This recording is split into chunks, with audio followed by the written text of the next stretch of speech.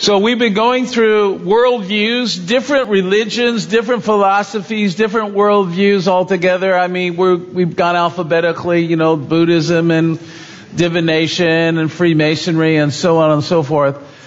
And today we come to Islam. So we're going to compare and contrast Christianity and Islam. There's an outline in your bulletin. You can follow along with this. You may or may not know that we post our worship service online. You can always find it on YouTube. If you type in Life Christian Church, there will be a huge Life Christian Church, like with 1,000 videos. And then there's us, Life Christian Church. We only have a few hundred videos. And we were really surprised to find out that last Sunday, June 12th, I preached on Hinduism and humanism. We had the highest amount of views ever. 316 is like, where did that come from? Usually we have like 80. We're excited that it happened. We don't know why it happened. We hope it keeps happening again. And people that view our service online are able to make a comment. And someone made a comment, and I think I want to lead with that today. I want to read this comment because it is representative of a lot of thinking out there. Again, I preach on Hinduism and secular humanism. And here's what the comment said, and then I'll comment on the comment, okay? What does it matter what a Hindu person believes? People believe at all different things. Even Christians believe all different things. Well, they believe different things about kind of non-essentials, right? But most of us believe the same thing about Christ and salvation. By pitting one religious view versus another is pretty divisive, isn't it? Why not just teach whatever it is you think your audience needs to hear about your own beliefs? Is there an arrogance in thinking you know more than other people regarding something that really no one knows anyway? My story is better than yours. How shallow. Now, I said I would give a comment or two about that comment, so I'm going to do that right now. So there are Hindus that are starving to death, and on their property in India, there are cows, but they will not kill the cow because they think it might be a reincarnated aunt or uncle or relative. That cow could provide the milk and the cheese and the hamburger and the steak to keep them alive, but they'll die of starvation. So I guess it is important what Hindus really believe, isn't it? And then there were two Canadian ladies that were both pregnant. They were both Jehovah's Witnesses. And Jehovah's Witnesses say God says do not take a blood transfusion. Both of these ladies gave birth. They needed a blood transfusion. Both of them refused the transfusion. Both of them died, leaving their husbands widowers and the rest of their children motherless. I guess it does matter what a Jehovah's Witness believes. And on September 11, 2001, Arabian hijackers drove planes into buildings, killing 2,996 people. They did it because they believed that their God, Allah, wanted non-Muslims to be dead and killed. In fact, there are recordings right before impact. They were praising Allah. I guess it does matter what Muslims believe. Right? Now, the irony of assuming that I'm being divisive, and by the way, I said from the beginning of the series in 2 Corinthians 10:5 that we are to tear down strongholds that come against the true knowledge of God. My job as a pastor is to show you the false thinking of other religions. That is my job. That's what God has called me to do. And it's not a matter of my religion is better than yours. If you believe 2 + 2 = 5, and I believe 2 + 2 = 4, it's not that my math is better than your math. It's that my math is true. It's objectively true. You see, Islam and Christianity flatly contradict each other. Both cannot be true. Just logically, they both cannot be true. If you place your faith in an object, you better make sure that that object is solid. You can sincerely believe with all of your heart that Highway 190 is going to take you to the beach. But you're going to be rudely awakened when you find out that Highway 190 took you right to Death Valley. You could be so sure you're on a road, but again, our faith is only as strong as the object we place our faith into. And there's a lot of people sincerely believing religions, but they are on a wrong road. And by the way, to say nobody can know the truth anyway, that is called subjectivism. In our world today, a lot of people do not think that there is truth, objective truth. It's whatever's true for me is what is true. But the Bible teaches there is objective truth. We can know the truth. Well, where are the Muslim people living? Islam makes up 20%. Muslims make up 20% of the world population. There's more than 1 billion Muslims in the world. Non-Arab Muslims outnumber Arab Muslims by a 3-to-1 ratio. There are 52 countries dominated by Islam. Indonesia has more Muslims than any country, 154 million. The Arab world has 140 million. Bangladesh, 90 million Muslims. Pakistan, 90 million. India, 70 million Muslims. China, 63 million Muslims. Turkey, 46 million. England, 1.5 million. There are 1,500 mosques in England. Many of them in London. There are more mosques in London than churches that are in London. There are 100,000 international students that are Muslim in the United States. There are 3.5 million Muslims in the United States of America. The states that have the heaviest Muslim population are Illinois, Virginia, New York, and New Jersey. The state with the lowest amount of Muslims is Montana. And in California, there are 732 Muslims for every 100,000 people. So we are surrounded by Muslims here in Southern California and in our country. Now, there are two branches of Islam. They are the Sunnis and the Shiites. They originally divided over who would be Muhammad's successor. The Sunnis believe the caliph or successor should be elected, whereas the Shiites believe that Muhammad's cousin Ali should be the leader. The Sunnis believe in written traditions and customs. They are authoritative, including the Hadith, which was a book written about 150 years after Muhammad died that fills in a lot of blanks, some other teachings that are not found in the Koran, etc. But the Shiites believe that the Koran is authoritative, not customs. The religious leaders are political leaders. There's no separation of church and state. It's like Iran, like Ayatollah Khomeini. Whoever the leader is, they are the leader of the church, they are the leader of the country. One and the same. So let's start off and following your outline. Let's look at some of the differences here. First of all, let's just start with God. The God of Islam is called Allah. The God of the Bible is called Yahweh, which means I am. And Allah is not Yahweh. They are two different gods altogether. And Allah is a singular God. In fact, the unforgivable sin in Islam is to associate a partner with God, with Allah.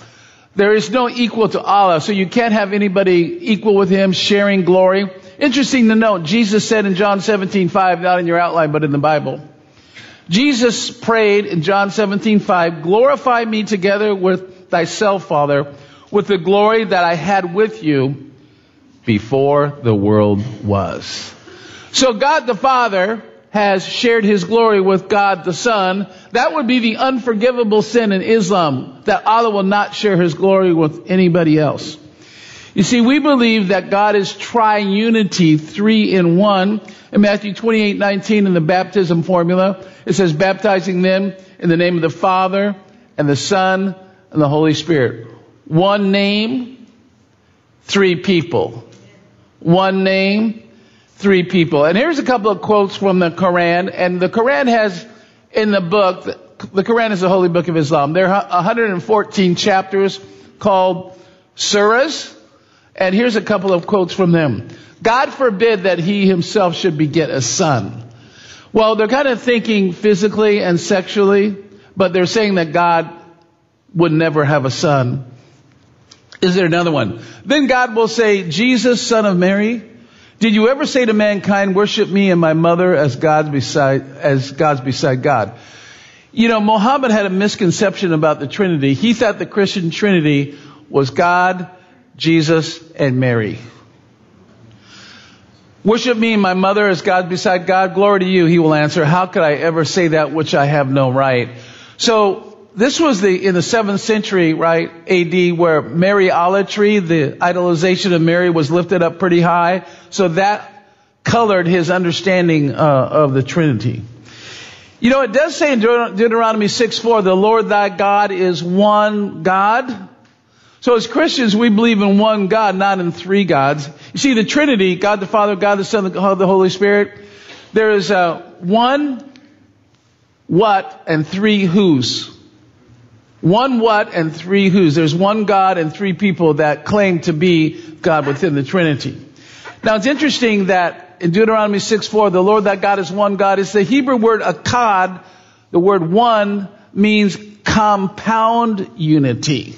There's a couple words for one in the Hebrew, but this is compound unity. The Lord that God is one.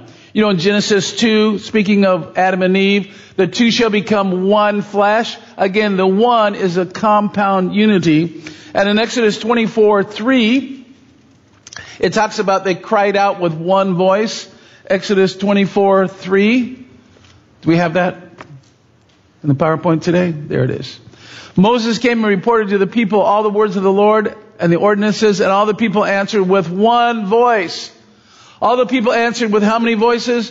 One. It's a compound unity. Those were thousands of voices, not just one voice, but that word is meant to use a compound unity. And do you know the word Elohim, which is translated God in the Old Testament, is actually a plural word, meaning gods?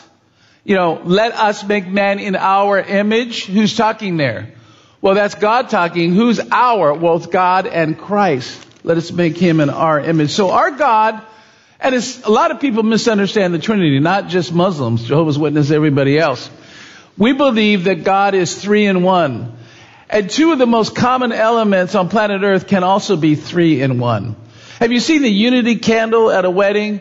There are two outside candles, and they representing the husband and wife, and they light an inner unity candle. And at that moment, when the two outside candles are lighting the inside candle, how many flames are actually there? There's three. There's the two outside ones and the new one that they've lit. Fire can be three in one. Also, water can be three in one. Have you heard of the triple point? You cool down water to a point where it's water, steam, and ice all at the same time. So 3 in 1 is something that we can understand just in our world today. Now let's look at a second difference here. Allah is not a father. There are 99 names of Allah. And maybe you've seen Muslims look like they have rosary beads. It's not rosary beads. They're going over 99 different names of Allah, one bead for each name of Allah. But one of those 99 names is not Father. He's never called Father. Of course, in the Bible, we do have a heavenly Father. John 3:16, for God so loved the world, He gave His only begotten Son. So obviously, if there's a Son, there's a Father. In John 5:18, Jesus said these words, for this reason, therefore, the Jews were seeking all the more to kill Him, because He was not only breaking the Sabbath, but He was also calling God His own Father, making Himself equal with God. So Jesus was saying, God is my Father. And interesting to note, point 3, Allah doesn't love sinners. Allah doesn't love sinners. I'm going to read some from the Koran here. This is from Surah 6:142. But you shall not be prodigal. Allah does not love the prodigals. Interesting. Jesus does. God does. We have a whole parable called the prodigal son. He was lost and then he was found. In Surah 3:140, God does not love evildoers.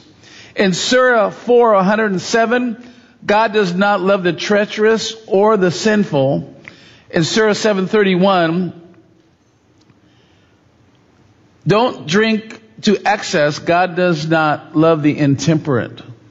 Well, we find all over the Bible that God does love sinners. Romans 5:8. How about that one? God demonstrates his love toward us, and that while we were still sinners, Christ died for us. God does love sinners, the drunkards, the immoral people, you name it. God loves you. In Galatians 2:20, Paul says, "And the life which I now live in the flesh, I live by faith in the Son of God, who loved me and gave himself up for me." And Paul was a murderer and an associate of murder. And he says, God loved me. So the God of the Bible does love sinners, but Allah does not love sinners. And then in the Koran and Islam, some are predestined to hell. I will say there are some Christians who believe this as well. But in Surah 7:178, the man whom God guides is rightly guided, but those who he confounds will surely be the losers. We have predestined to hell many jinn, which is their understanding of angels, and many men. They are like beasts. So in Islam, people are predestined to go to hell. But in the New Testament, everybody can be saved. 2 Peter 3:9, God is not willing for any to perish, but for all to come to repentance. That's God's will, that everybody's going to repent. 1 Timothy 2:3, this is good and acceptable in the sight of God our Savior, who wants all people to be saved and come to a knowledge of the truth. God wants everybody to be saved. God wants everybody to be redeemed. Not so in Islam. Now, a fifth point is that Muhammad sinned. He is a sinner. And in Surah 40:55, Muhammad is told to implore forgiveness for your sins. Now, Muhammad was born in 570 AD. He's the father of Islam. He died in 632 AD. And he received revelations in a cave from who he said was the angel Gabriel. And the angel Gabriel gave him all the message that is in the Koran, that Jesus is not Lord, Jesus is not the Son of God. Funny, in year 0, the angel Gabriel came to the Virgin Mary and said, Jesus is God, Jesus is the Son of God. But the angel Gabriel supposedly said in 7 centuries later that Jesus is not God, Jesus is not the Lord. Did the angel Gabriel change his mind? I don't think so. You know what Galatians 1:8 says? But even though we or an angel of God should preach to you a gospel contrary to what you've heard, let that person be what? Accursed. You see, the new revelation will not overturn the old revelation. The new revelation must buttress and agree with the prior revelation. And of course, you have Islam saying Jesus is not the Son of God, supposedly from the angel Gabriel. Well, point number 5, Jesus is sinless. He who committed no sin, nor was any deceit found in his mouth. Jesus never ever sinned. Hebrews 4:15, we do not have a high priest who cannot sympathize with our weaknesses, but one who has been tempted in all things just as we are, yet without sin. Jesus Christ never sinned. He was tempted, but he didn't enter into the temptation. You know, it's interesting to note that there is no burden bearing in Islam. It says twice that no soul can bear another's burdens. In Islam, your burden of sin, you are stuck with it. Nobody else can bear your burden. But of course, in the New Testament, Jesus bore our sins. 1 Peter 2:24, he himself brought our sins in his body on the cross so that we might die to sin and live for righteousness, for by his wounds you were healed. He bore our sins on his body. Now, most of us know the story in Genesis 22 where Abraham was commanded to kill his son, sacrifice his son Isaac. You know, the Muslims have a different spin on that. They say that Abraham was told to sacrifice Ishmael. But where both stories are the same is that a ram, a male lamb, was caught in a thicket, and that animal was sacrificed instead of the kid. So there is, even in the Koran, there is a substitutionary atonement in their understanding of Genesis 2:22. You know, the Jesus in the Koran is very different than the Jesus in the Bible. The Koran mentions Jesus about 50 times. So Jesus is definitely in the Koran, but he's always called a prophet, never the Son of God. The Koran teaches that Jesus did miracles as a baby. They said he preached from his cradle in Surah 5:110. They say Jesus actually brought curses upon other children. And they say that Jesus took some clay and breathed into it and became a bird. The Koran teaches that. Of course, the Bible says in John chapter 2 that the first miracle that Jesus Christ ever did was changing water into wine. Well, where did the story come from that Jesus made clay into a bird? It comes from what's called the infancy gospel of Thomas. Infancy gospel of Thomas, which was judged to be fictional by Eusebius, the first Christian historian, and by many since. Well, another difference, number 7, in Islam, it says Jesus was created. He was created. From Surah 3:59, Jesus is like Adam in the sight of God. He created him out of the dust and said to him, be, and he was. So they say that God just created Jesus, just be, just exist. Of course, in the Bible, Jesus is God. He's not a created being. John 1:1. In the beginning was the Word was with God, and the Word was God. In verse 14, and the Word became flesh and dwelt among us. That's Christ. It just says that Christ was God. There's the differences between the Koran, Jesus in the Koran and Jesus in the Bible are huge. And here's probably the most noteworthy one. Number 8. The Koran says Jesus was not crucified. And here is Surah 4:157. They denied the truth and uttered a monstrous falsehood against Mary. They declared, we have put to death the Messiah, Jesus the son of Mary, the apostle of God. They did not kill him, nor did they crucify him, but they thought they did. Literally, he was made to resemble another for them. Those that disagreed about him were in doubt concerning him. They knew nothing about him, that was not sheer conjecture. They did not slay him for certain. God lifted him up to him. So the Muslims believe that at the cross there was like a mist and a fog that came over the cross, and then it wasn't Jesus on the cross. Somebody else was substituted in. Some believe Judas, which is nonsensical because Judas had already committed suicide. So they don't believe that the crucifixion ever happened and that God just kind of raptured Jesus up into the sky. There was never any resurrection because he was never really crucified. Jesus Christ never really died. Of course, the eyewitnesses who saw it and wrote books of the Bible, like Matthew, Mark, Luke, John, Paul, James, and Jude, they said that the crucifixion happened. And there are 2 first-century historians that said the crucifixion did happen, and you've heard those names mentioned from this pulpit before. Cornelius Tacitus was a Roman senator and historian who recorded that Jesus Christ was crucified under Pontius Pilate. And Josephus, a Jewish historian, not a Christian, also in Antiquities 18:3, said that Jesus Christ was crucified under Pontius Pilate. The reference to Tacitus is Annals 1544. He said Christ was crucified under Pontius Pilate. So Islam is anti-historical because 2 historians beside the Bible said he was crucified. So how do we know if he was crucified or not? Because 2 historians agree with the New Testament account. That settles the score, and it should for everybody. It's a very important difference. Another important difference in Islam, you are saved by works. Let me just quote from John 10:17. Christ said these words about his crucifixion. Let's go backward a slide. He said, I lay down my own life. No one has taken it away from me, but I lay it down on my own. Do you remember the time where Christ said, I'm going to Jerusalem, I'm going to be crucified? And Peter at one point said, no, God forbid, Lord, this should never happen to you. And what did Jesus say to him? Get behind me. It is a satanic idea that Jesus Christ was not crucified.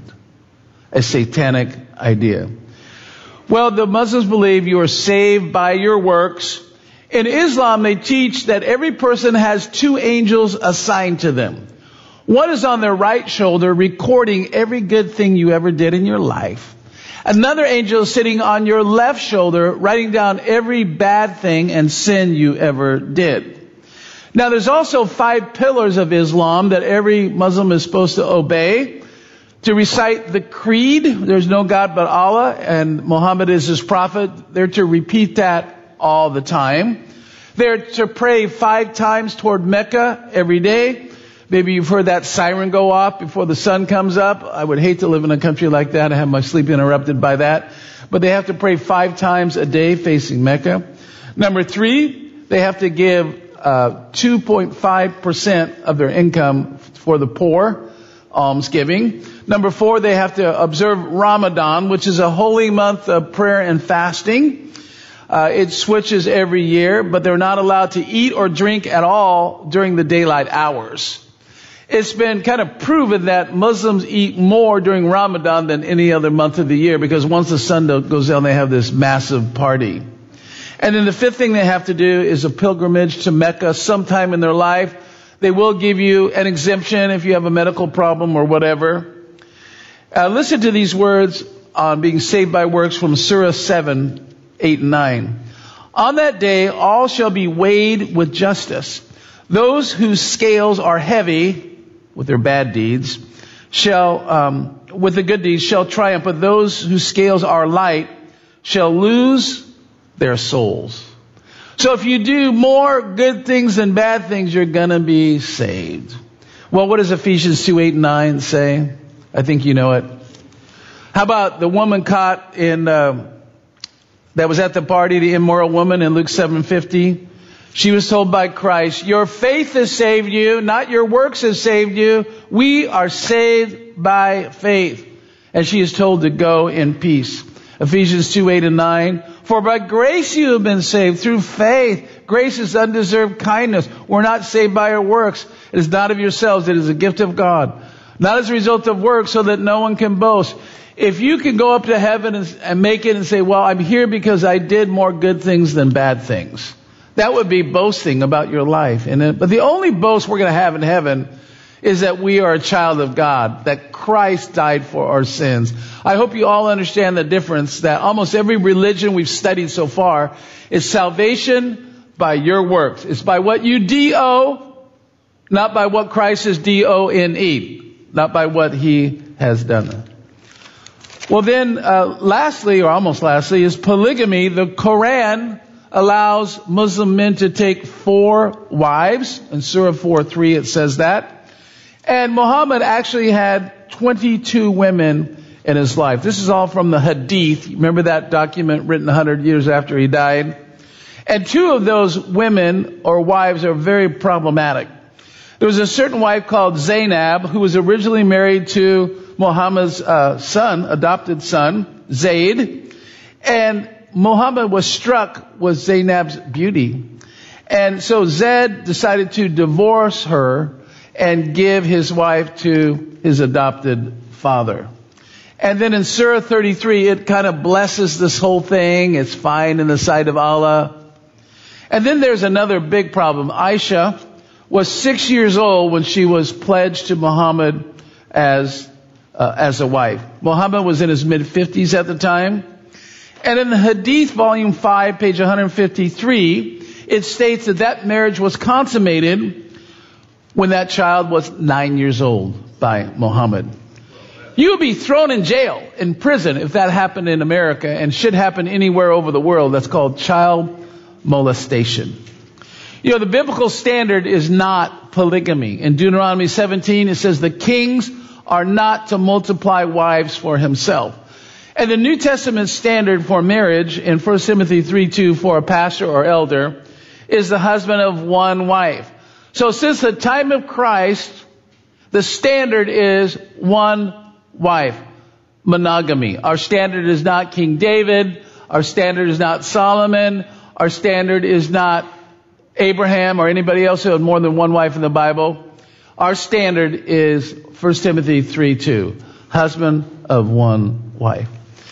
And something you might know already is that women are inferior in Islam. Now here's a quote from the Koran that maybe might stun you a little bit, but here it is. Men have authority over women because God has made the one superior to the other. And because they spend their wealth to maintain them, good women are obedient. They guard their unseen parts because God has guarded them. And for those whom you fear disobedience, admonish them and send them to their beds and beat them. Then if they obey you, take no further action against them. So the Koran condones wife beating. I remember I was up in Seattle. I did a home call on a visitor, and she told me she was engaged to a Muslim man. I said, you need to know what you're getting into. And I read her this quote from the Koran right there. And you know what? She changed her mind. She changed her mind because she didn't want to be in a marriage to a Muslim man that believes this from their holy book. Now, in Christianity, there is equality among the sexes, Galatians 3:28.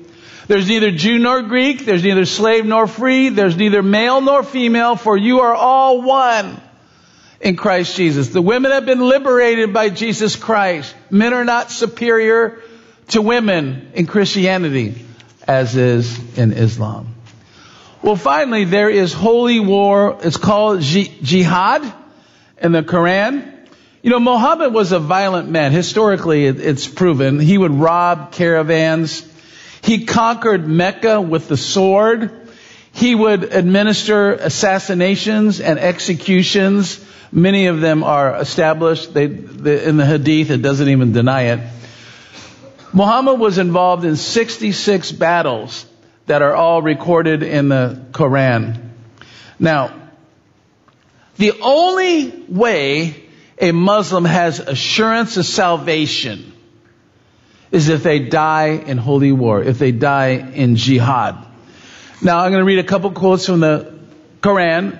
In Surah 3:195, if you fight, I shall forgive they shall be forgiven of their sins and admit them to gardens watered by running streams as a reward from God.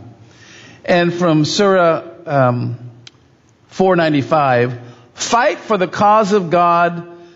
For those who fight for the cause of God will be given a higher rank than those who stay home.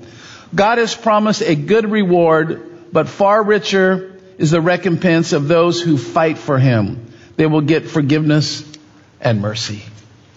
So the only way a Muslim will know for certain if he's going to go to paradise, if he dies in holy war.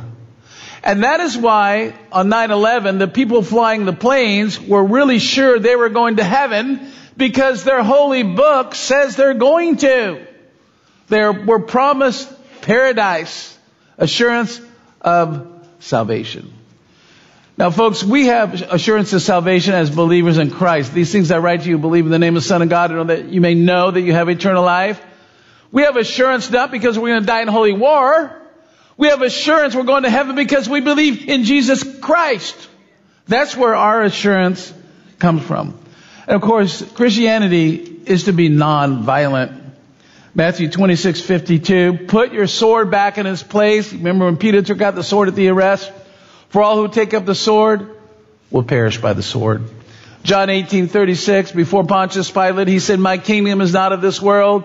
If my kingdom were of this world, my servants would be fighting so that I would not be handed over to the Jews. But as it is, my kingdom is not of this realm. Christianity is not into military fighting to advance the kingdom of God. But Islam is. You see, it really is important what our religion believes, isn't it? It affects so many aspects of our life.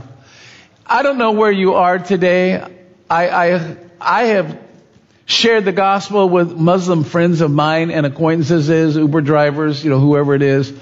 We need to be able to not shy away from Muslim people. We need to engage them in conversation. We need to be able to tell them the truth. We need to ask them some really hard questions about the Koran and about their beliefs. And the best news is this: we are not saved by our deeds. Can you imagine if Shane Womack, all my bad deeds were recorded and they were brought before God, and I'm hoping that I'm going to get into heaven because I've had more good deeds than bad deeds. That ain't going to happen. That ain't going to happen. Because you know what has a heavier scale? My bad deeds have a heavier scale than my good deeds. Maybe you're here today and you've never officially received Jesus Christ as Lord and Savior. God loved you so much, He went to the cross all the way for you. Never wonder whether God loves you or not. It is a fact in the Bible, and you can know it. And He can come into your heart today if you just invite Him. So let's all bow our heads for a second. If you're here today, and that is your will, you want to surrender your life to Christ. And by the way, the word Islam means submission. Submission. It's submission to Allah. It's submission to Muhammad. But we submit our hearts to the one who went all the way to the cross to bear our burden of sin. So let's bow our heads for a moment. If you're here today and you want to make that commitment to Christ, say these words silently. I'll say them aloud for you. God will hear you. Lord, thank you that you're the way, the truth, and the life, and no one comes to the Father except through you. Thank you, Lord, that you love sinners. Thank you, Lord, that you saved us by your grace and by your mercy. And it's not up to us, but it is up to us to receive you or not. So if you're here today and you want to receive Christ, say these words: God, today I receive you into my heart. I receive Jesus Christ in my heart as my personal Lord and Savior. I know He paid the penalty for my sin, and I'm asking that you would be Lord of my life. May your Holy Spirit come in. I know I'm a sinner, but I want to repent and get off that path and get on your path right now. In Jesus' name, amen.